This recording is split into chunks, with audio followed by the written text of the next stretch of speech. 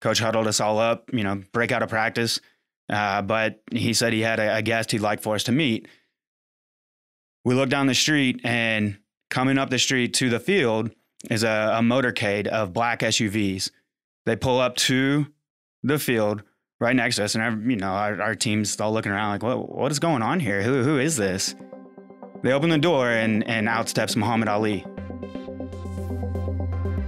What's up, everybody? Welcome back to Awesoming's podcast, where we highlight people pursuing their definition of, you guessed it, awesome. So buckle up and get ready for some more success story adventures and failures from Kentucky's tech and entrepreneur community.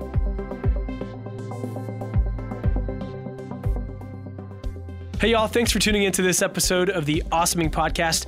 I'm sitting down with maybe my all-time favorite South Oldham High School football player alongside Nick Such. You guys are up there. Ooh. But Bennett was one of my teammates for Ultimate Frisbee. That's what it was. Ultimate Frisbee at the Awesoming Summer Retreat 2022 style. And today we're going to be sitting down talking about his company, Active Therapy Systems. And we're going to go maybe somewhat into the Joe Rogan experience type feel with just getting schooled on some medical stuff. That might be too intense. So if you freaked out, we'll keep that was a joke. Level. Yeah, we'll keep a high level because Ben, you could easily school me. So my only ask is talk to me like I'm a fourth grader because you're going to teach me a lot about neurological disorders and things in physical therapy that I have zero clue about. So first up, why don't you tell the folks who are listening a little bit about who you are and what's your background, and that'll be a good lead way to where we are today and why we're talking. Yeah, sure. Thanks, G. Appreciate you having me, man. So like you said, I'm Bennett Gatto. I grew up here in the state of Kentucky. I've always had a background in sports. I grew up playing football, baseball, wrestling. Went to Georgetown College for undergrad. Tiger Pride, baby. Played football at Georgetown, and I think that's being at Georgetown and some of the experiences that I had there actually led me to where I am today. Kind of was the spark that really got the company going. So I'll get into that here shortly. That's cool. Well, let me ask. I know I just said it a minute ago that we're talking about physical therapy. That's the main problem that your team focuses on. Did you have any wicked or pretty bad injuries playing sports that were maybe some of the early moments that made you realize, one day I want to solve this type of problem? Yeah, sure. So surprisingly, nothing crazy. I actually broke my lower leg in my sophomore year of high school, in wrestling practice of all things, not football. So that was a little bit different, but other than that, nothing more than, your normal sit out a week or so kind of thing. So, my knees are healthy, my shoulders are healthy, my back's healthy. My head may be a different story down the road. We'll see. But no significant injuries other than rehabbing the leg. And that was my first experience with PT, but I don't think that's really what brought me into PT. I always thought that I would go into the sports world and do strength and conditioning. So that's kind of where I had my sights set during undergrad. And then following undergrad, I kind of got some other experiences that led me to dealing with the Parkinson's world, doing PT in the neurological space. Cool. Yeah. Well, let's go right on that journey. So you thought you'd be doing strength and conditioning, probably in the sports world. You probably figured, oh yeah, I'll be working with like the Bengals, the Jets, getting all these NFL players yoked. What changed on that pathway to helping people with Parkinson's, getting into a different line of the medical world, if that's maybe the best way to say that? Yeah, give us some insight. So what was that, that fork in the road, and you took this direction? Yeah. So my major at Georgetown was kinesiology and exercise science. I always thought I'd go into strength and conditioning for football. One day after practice, so give you guys a little background. We have a digital health platform with remote patient monitoring for people with Parkinson's disease. So my experience with Parkinson's dates back to my time at Georgetown. It was summer camp my junior year. Practice ended, and coach huddled us all up, break out of practice. But he said he had a guest he'd like for us to meet. We look down the street, and coming up the street to the field is a motorcade of black SUVs. They pull up to the field right next to us, and our team's all looking around like, what is going on here? Who is this? They open the door, and out steps Muhammad Ali. That was a very, very surreal but humbling experience to see a legend, one of the most iconic athletes of all time, standing in front of you, but not able to control himself. Muhammad Ali passed away with Parkinson's disease. This was later in his disease state, and you could tell the disease had just taken control of his life. He required help to get out of the vehicle. He could not stand and actually talk to us without someone helping him, holding him up. And, sitting there as a kid that grew up outside of Louisville, knowing who Muhammad Ali is, I don't get very starstruck, but seeing him, it struck some fear in me, really. And that's something that has stuck with me. So that was my first experience with Parkinson's. Fast forward, I graduate from Georgetown. I go intern with Texas Tech University's football team and their strength and conditioning program. That was a great experience. I learned a lot. I got to see, a different side of the game of football at a higher level. I realized that wasn't necessarily the lifestyle that I wanted to pursue. But I did see an opportunity during that experience to bridge the gap between football and medical. And I thought that physical therapy would be a good way to do that. So I come back to Kentucky. I apply to PT school. I don't get in my first time around. I apply again. I go volunteer with a group based out of Columbus, Ohio, to boost my application status and get volunteer hours. And the group that I volunteered with, Delay the Disease, is a community-based group exercise program specifically for people with Parkinson's disease. So I kind of gravitated back towards that. That experience taught me a lot about working with individuals who were actually experiencing the disease, fighting the disease. I think what drew me towards that and really brought me in was it's just like training athletes, except the game's changed. It's not the game of football. It's not the game of baseball. It's the game of life. These folks are showing up every single day to that class, to that session, to that workout, fighting to keep their independence, fighting to keep their life. And I think that struck me. And I think that's really what brought me to really find this population of people so enjoyable to work with. So we move forward. 2014, I get into physical therapy school at the University of Kentucky. Throughout my schooling, I didn't think a whole lot about Parkinson's. We don't learn much about it during school. But anytime we did talk about it, I'd be the student to get called on to talk about it, which was kind of cool. In 2016, my second clinical rotation, I was down at a neurological rehab institute in Tupelo, Mississippi. We got to work with a lot of patients who had Parkinson's. And so I was able to apply things that I had learned from volunteering those couple of years in Columbus, Ohio, apply that into, the clinical setting and treating these patients, which I thought was very valuable. It was again, just a great learning experience.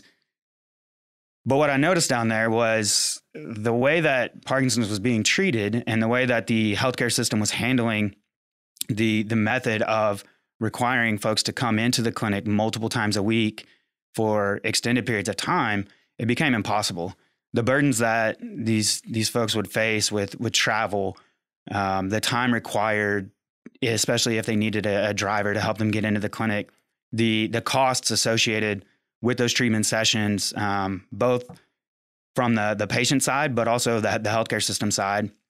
All of that became so burdensome that ultimately the patient couldn't continue with extended bouts of therapy. And what would happen is that after a month, they'd end up going back home, not continue on with their exercises. Accountability and compliance was poor. 3 to 4 months later, that person would be referred to PT again, and the whole process would start over. And so it became this big cycle. And I saw this and, I started thinking there's got to be a better way to do this. There has to be a way to bring this treatment into the home but be able to monitor it and progress these folks along. Because everybody's unique. Every disease, every person experiencing the disease experiences it in a different way. So what works for one person may not work exactly the same for another. So things need to be tailored. They need to be monitored. They need to be individualized.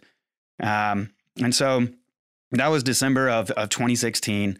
I come back to Kentucky. We have about 8 months of school left, and my focus kind of starts shifting from away from school and towards, hey, I see this problem. I got to figure out how to solve it. These folks, they need control of their life back, and I think I can find a way to give it to them. And so I graduate school 2017, August of 2017, graduate. October 2017, I start the company, Active Therapy Systems.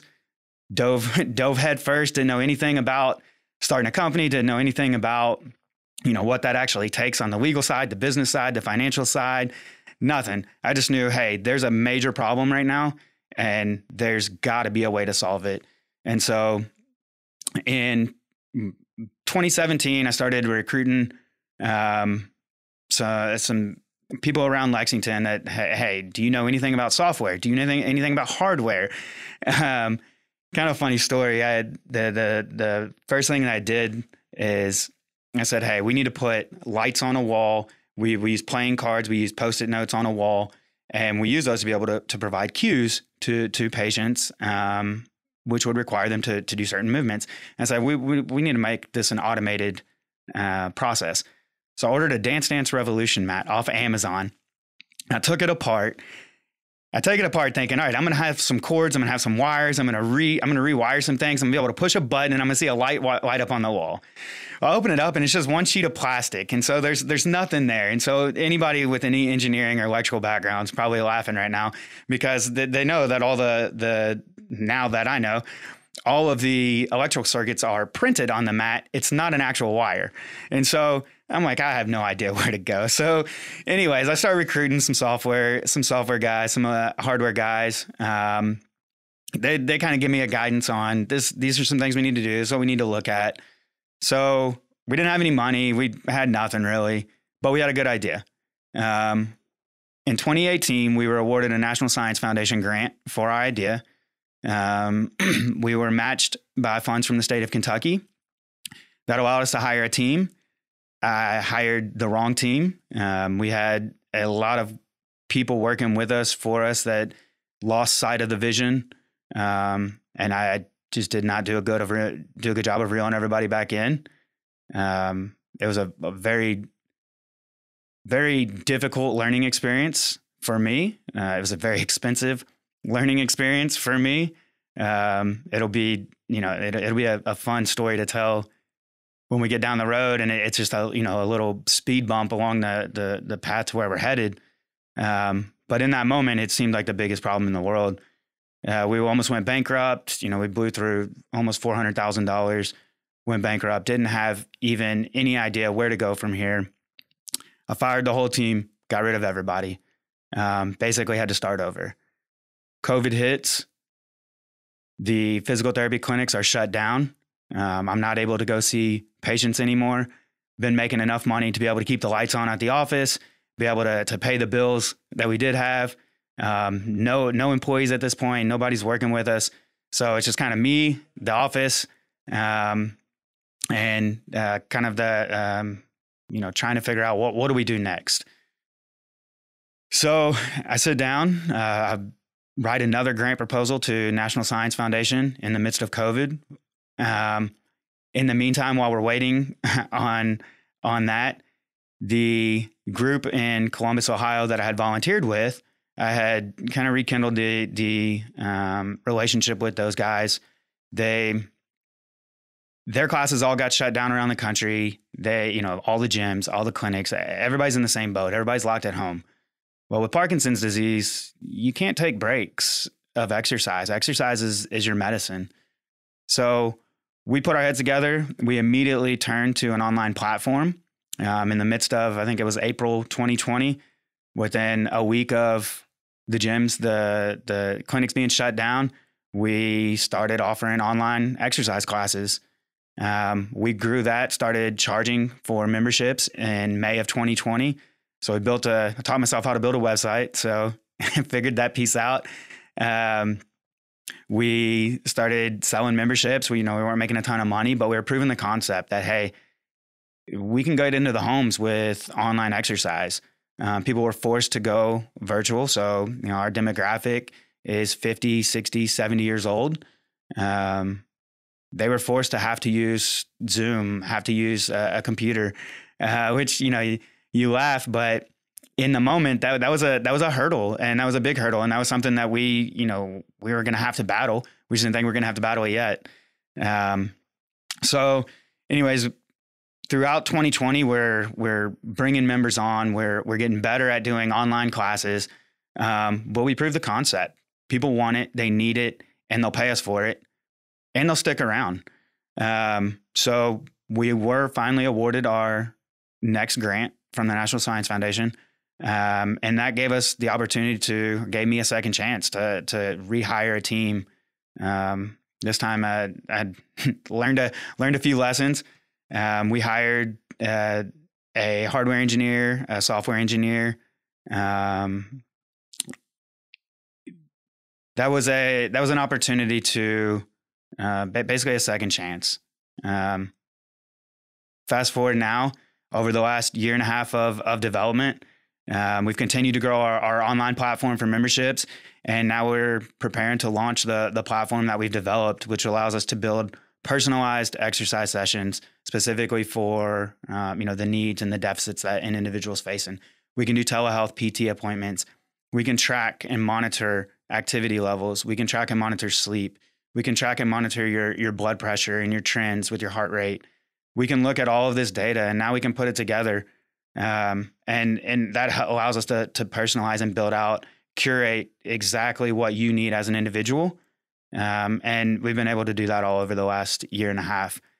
So there are a lot of lessons learned early on. Definitely. A lot of expensive lessons learned, early on. The team that we have now is they see the vision, they understand where we're headed. I think we're in a very good spot. And over the last 9 months of the fellowship, I think we've made some significant progress. Just the connections that we've made, the accountability that the fellowship holds you to has been very beneficial. We were a part of the Accelerate Health Accelerator out of Louisville in fall of 2021. So we've had some amazing opportunities just come our way, and I don't think it was by chance. I think we're here for a reason. Great. That was your whole story right there. That was awesome, man. To go back to a couple of things that you talked about, it was a comment you made about when you spent time with the Texas Tech Red Raiders, baby. Red Raiders. And so just getting an insight. You said I got to see a new side of the game at a higher level. And what's cool about that is, we can all think about the glitz and the glam and the lights and, all the stuff of what you want, but you probably got to see a lot of the grind that most people don't see. And you being in the health space, especially with athletes, you probably know the diet restrictions or the intense weight workouts and the intense recovery that has to go on. And you're like, man, that's not for me. And I think that's one of the best things about life, but also in the entrepreneurial space is when you try something and you don't like it, baby, you got to pivot, you're onto something new. And keeping on with some of the football analogies, when you mentioned people are fighting for their life, one of my favorite athletes is Inky Johnson. Incredible player. And that hit that happened to him when he was I think he was a safety or linebacker for University of Tennessee against the Air Force. And that hit on impact almost killed him, like what happened with DeMar. Yeah. Scary. Yeah, it's scary, but it's a very scary instance. He is now a great motivational speaker, goes to a lot of organizations, a lot of teams, and talks about, hey, for me, football was life. Football is life, if you've seen Ted Lasso. But Inky Johnson saying, hey, one day the game of football was, this big, and I'm spreading my arms as far as possible, was this big, and the next day the game of football was this big in my life, like, the little violin hand signal. And just to realize, things can change in an instance, and you are getting to meet people at that need is such a surreal such a surreal way to spend your time and to live on mission. And, I'd love to hear how that has even developed you as an athlete. Cause now you're not necessarily playing on the field under the lights. It's this business you are building has become your sport. So talk a little bit about and this might sound kind of weird to talk about on an entrepreneur podcast, but how your heart has changed from wanting to do things, cool in sports and, all the testosterone to, hey, Nick, now I get stoked to help 50 and 60 and 70-year-olds make sure that they can walk and be independent. Like, yeah, just share a little bit more about the, what hits you in the heart. That's pretty cool. I think health is something that we all take for granted until it's not there. And it's, I think the situation with Damar really brings that home. Inky really brings that home, that it's something that we see every day with our patients. It's, Parkinson's is a gradual disease, but when you get that diagnosis from a doctor, it's devastating. Everything in your life changes at that point, and it takes many people extended periods of time to grasp and figure out, okay, well, what is my next step? What do I do next? I fortunately, the decision to fight the disease goes quite a long way. And we know we can help people fight it. And so, I haven't experienced what that feels like, that diagnosis. I hope that I never do. But I know how important it is for us, knowing what we know, the ability to be able to do what we do, how important it is for us to be there so that when someone does get that diagnosis and they do make that decision to fight the disease, to take control of their life and not let the disease take control of them, that we're there for them and that we know how to help move them along throughout that process. And, I think that's, as a clinician and even just as a person, I think that's where I've grown the most. And, I think all of my patients, I feel like I consider them all family. Like, we're friends. I'm not just a therapist and you're not just a patient. Exactly. Like, we're buddies, and it's a relationship that we're building because I don't anticipate you being gone next year. I anticipate in the next 5 years, like I might be going to your wedding or maybe you're coming to mine. We become family. And I think that's the mentality that, I guess I learned that from Jackie and David, my partners in Columbus. I think it's very meaningful.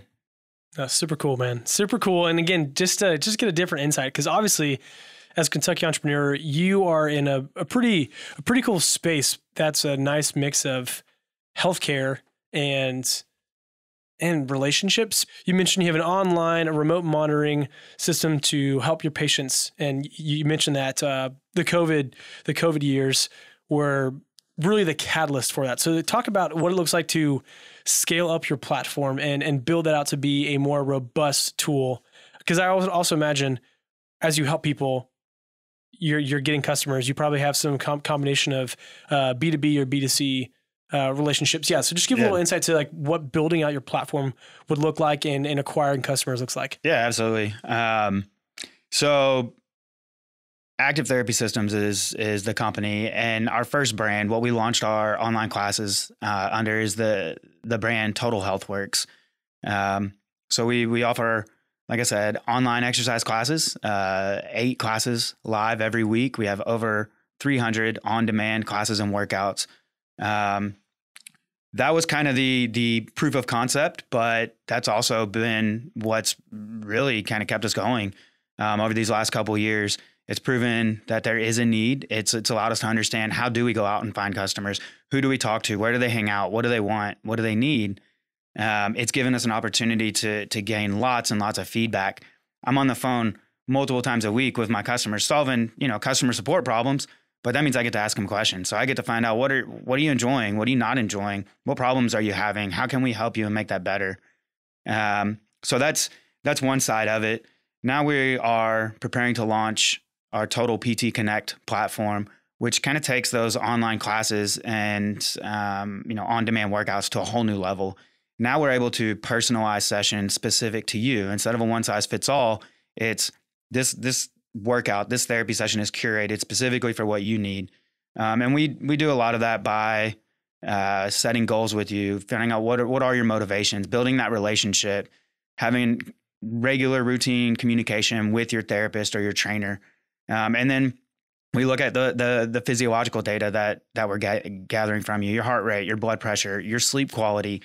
So we look at all that data, and then through that, we're able to personalize, the best therapy program for you. In addition, we're able to communicate that information to your physician or to your neurologist, so we can help them with their clinical decision making, which ultimately leads to better outcomes for our patients. So we are in the process of learning now, transitioning from more of a development mode and understanding, what is it that we need to build out to help our customers. Now we're transitioning into that sales and marketing piece. So right now we're targeting physicians, neurologists, movement disorder docs, groups like that who can start to give us referrals. In addition, we go to places like support groups or community events that are put on by either Parkinson's support groups or foundations, things like that. So that's how we've been communicating and getting in touch with our customers, and that's the goal for 23 is really improve that customer acquisition process and make more people aware of the things that we can offer them. Hearing that is really helpful, again, to know the journey that you've been a part of and that you're still developing yourself. You mentioned goals. I'd love to spend the last couple of minutes talking about the fellowship. Again, really cool that we get to be a part of a team that helps scale and grow companies like yours across our state of Kentucky. And I would love to hear about how Keith has maybe been your coach in this sense, and talk about some of the stuff that you've grown as an entrepreneur with having maybe a bit more accountability, or maybe to look at some of the other fellowship companies as your teammates that you're running through business building with, in a sense. So yeah, let me know and let the listeners know what are a couple of things that you've either been working on during your time in the fellowship, or maybe some of your goals you're hoping to meet by the time you finish. Yeah, sure. So I think traveling down the entrepreneurship road can be sometimes a very lonely challenge. It's the monotony of how do you deal with the boredom? How do you the boredom of I've got to do this over and over and over until you see a result. And I think sometimes I struggle with that. And I think that's where the fellowship and working with Keith has kind of kept me on track. Like, here's the bigger picture. Why are you here? And having to remind yourself of that. We're going on almost 6 years now. And many of those days is just me and in my head and in the office. Jackie and David, my partners, are in Columbus, Ohio. Don Skaggs, local fellow from Kentucky, runs Kentucky or Inventors Network Kentucky here in Lexington. He's in the office with me, but that's not every day. So I think it's those days that you're by yourself and you're trying to battle what's in your head. What do I do next? How do I know where to go? How do I know that's exactly what I'm supposed to do? Most of the time I don't. I think that's where the fellowship has really helped me identify a clear path to, hey, let's focus on these things. This is why we're focusing on them. And then Keith being able to hold us accountable in those monthly meetings has been helpful. I think the other companies in the fellowship, everybody's fighting their own battle. But I think seeing how those other companies are overcoming the situations that they're in and just seeing the problems that they're facing. I think when everybody gets together and you don't really think much of it until you start talking and you realize, like, wow, you guys are in, cosmetics, or you're in app building for sports, or, you guys are doing some crazy high level algorithms that I don't even know what it means when you're talking, but everybody's facing the same problems in a sense. And I think just having that support network has been very, very beneficial. The thing that makes this fun is you're doing life with people. And I spoke with Justin of 13 Layers, Justin Perrin. Again, he was one of the guys in the retreat with us as well, and he's in the fellowship. And he was talking about, hey, I do cybersecurity to prevent people from losing their jobs. That's my why, and that's what I care about. So just to hear, in a sense, that mundaneness, it's tough, but you're in the hunt right now, and fast forward 10 years and you're gonna look back and think about all those times of, hey, doing those same mundane tasks. Like that is gonna be the memories, or those will be the memories that you look back and you'll be grateful for. And you will miss those times. But so, it's good to know that you're enjoying them now, but you're also growing with people through those. I think that's, I think personally that's been one of my main goals for 23 is to build those habits, that those positive, good habits that make those mundane tasks a little bit easier, because they're necessary. If you stop them, you're not going to get to the next step. And so I think that's, as a personal growth, I think that's where I've been focused. Business growth, we want to go from where we are to 10X to 10X. But it definitely just doesn't happen overnight. It takes that routine effort. So I think that's my main goal for myself over this next, several months. Bennett, as we're going to wrap up here, let people know who are listening how they can find more out about active therapy systems, or even be maybe a potential customer for themselves or a loved one, and maybe some of what you shared sparked some interest of, hey, maybe I myself need to get into better shape. Yeah, of course. So, we cater to those struggling with Parkinson's and their caregivers. We do continuing education courses for clinicians and for providers. We offer solutions that are, cash pay or covered by insurance for your patients. So if any of that can help you, or if you know anybody that could benefit from what we do offer, visit us at totalhealthworks.com. There's a contact form at the bottom of the page that goes directly to me. So if you fill out that form with your name and your number, I will contact you. I think there's a lot of people that can benefit from what we offer. It's a growing problem. It's growing fast, and so any little bit of help would be great. Sweet. Well, Bennett, appreciate you sharing your story and letting people get some insight into what you've been working on and what you've been accomplishing. And again, proud of the work you're doing. It might not always be the sexy glitz glam, startup life people, but it's impacting people, which is the most important aspect. And then for those of you listening, as always, head on over to awesomeinc.org or check us out on all socials at awesomeinclex to find more entrepreneur stories like that of Bennett and the Active Therapy Systems team, and just great work going on across Kentucky. So Bennett, thanks for the time, man. Yep. You're a stud, and keep at it. Thanks, G, as always. Well, that's it, guys. Thank you so much for checking out this episode of Awesome Inc.'s podcast. And another quick thank you to Lee Rosevere and a few members from our community who provide the music that you hear in this show. Lastly, give us a follow on Instagram, Facebook, all that jazz. Or even better, come on down to our space. Come be a part of our community and get plugged in, and let's start something awesome together. You guys rock. We'll see you next time.